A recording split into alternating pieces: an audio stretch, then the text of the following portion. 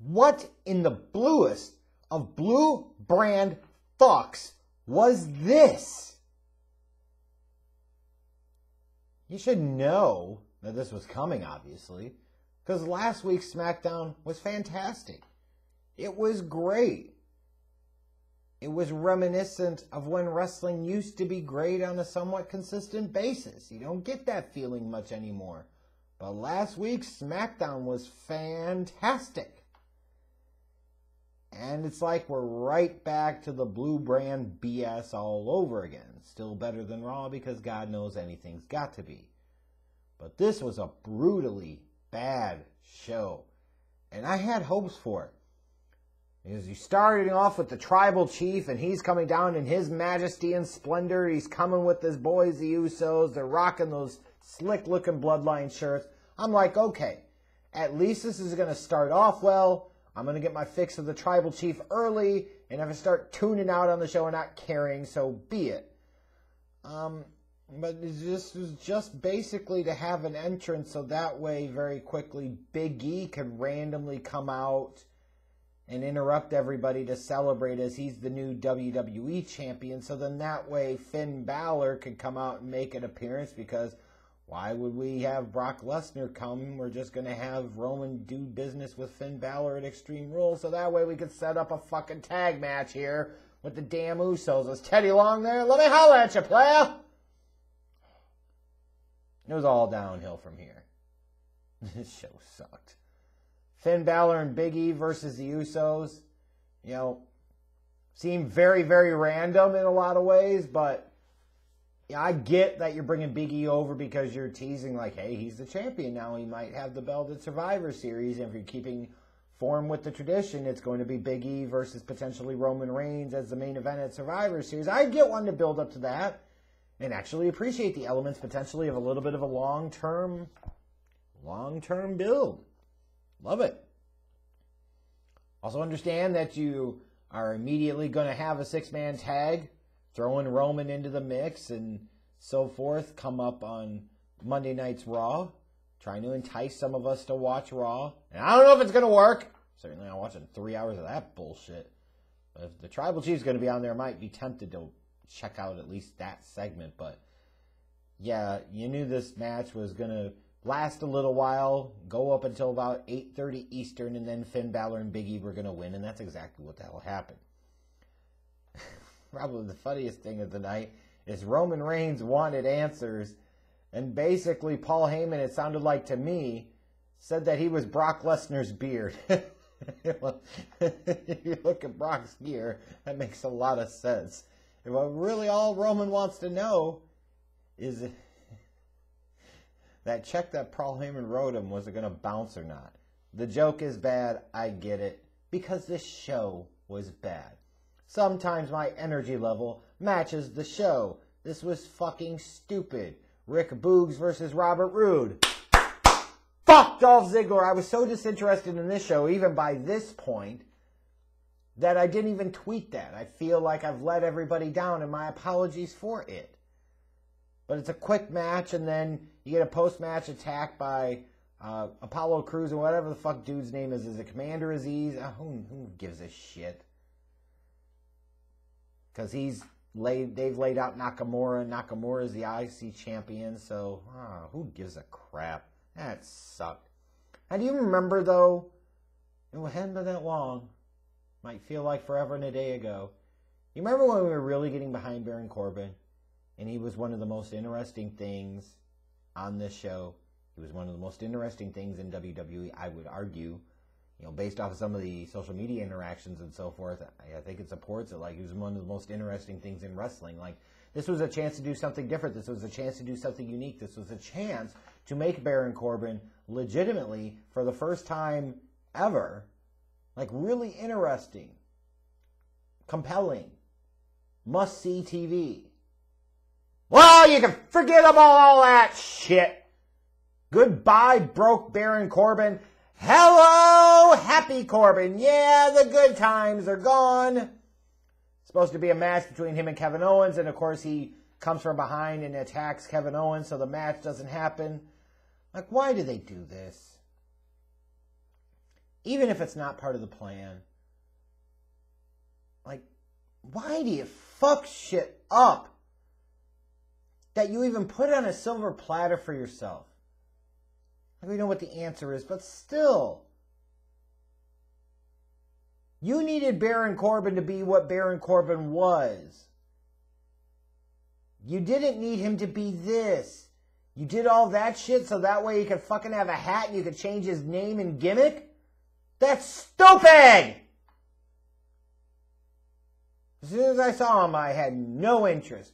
Where a couple of weeks ago, when I saw Baron Corbin, bum-ass, broke Baron Corbin, I was every bit, and I mean this legitimately, every bit as captivated as when the Tribal Chief comes on TV. And I know I'm not the only one, and you guys know it's true. And now, back to irrelevancy. Way to go, idiots! The Seth Rollins promo about Edge and on Edge was about what I would expect out of Seth Rollins. I mean, no. Usually I think his voice is cringy, and as a guy with a cringy voice takes one to know one, pot, meet, kettle, all of that is true. Yeah, his is kind of grating and nasally, and it's just weird. But this one was good. This one was good, especially for Seth Rollins. Like the fact that he's issuing a challenge for another match, being a little more aggressive. Like, he's got a point to prove still. He wants to make something happen. So, it was okay. This show needed a lot more than okay, but the way this night went, this was about the best you were going to fucking get. All that big deal about Zelina Vega to do this. All that big deal about Toni Storm and bringing her up and then not doing fucking shit with her, which makes absolutely no goddamn sense. So they must have looked at it and say, you know what? That's right, Divas tag action. Let's do some bullshit, which leads to a quick count-out finish because Carmella's nose is broken, which then leads to Liv Morgan challenging Carmella to a match at fucking Extreme Rules that nobody wants to see, do they? God, this was cringy. God, this was bad. God, how in the hell is this the best you could do?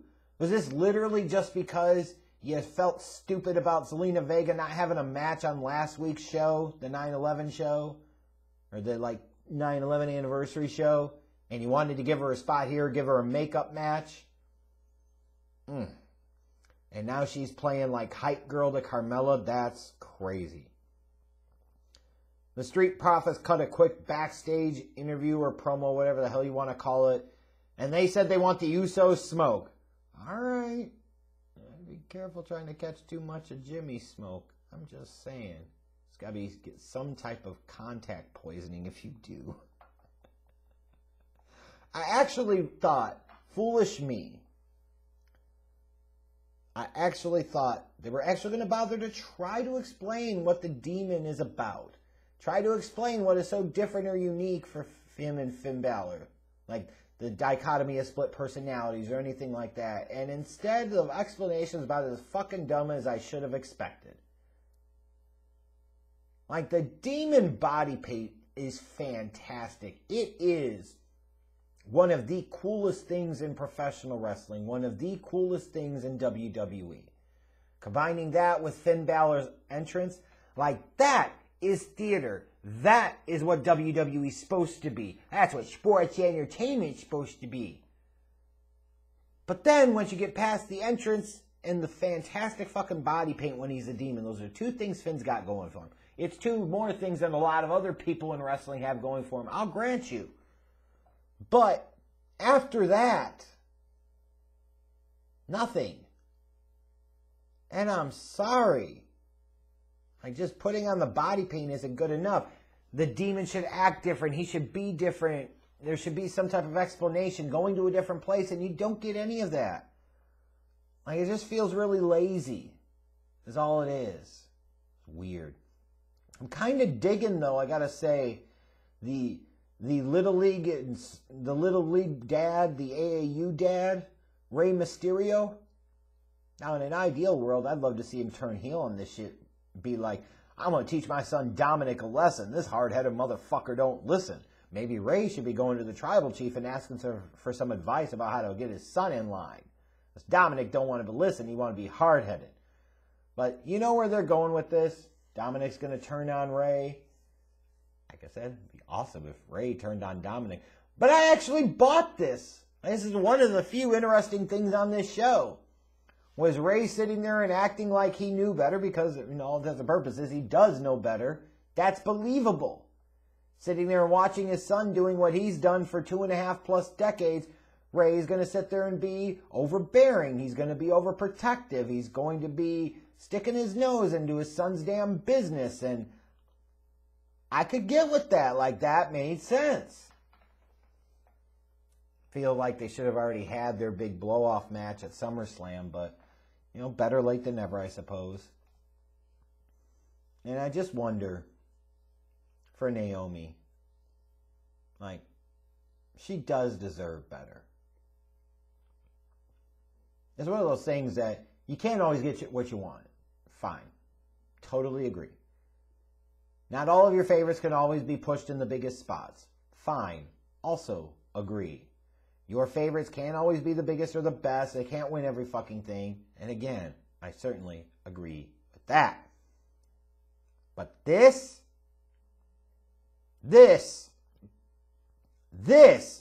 is a gigantic waste of time and a gigantic waste of fucking talent.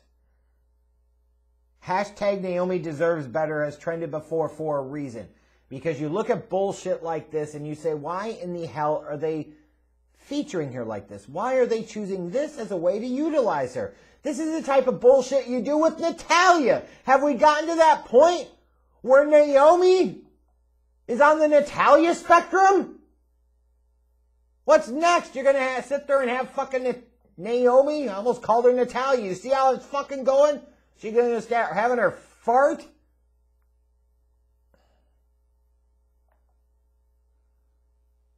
So to be clear,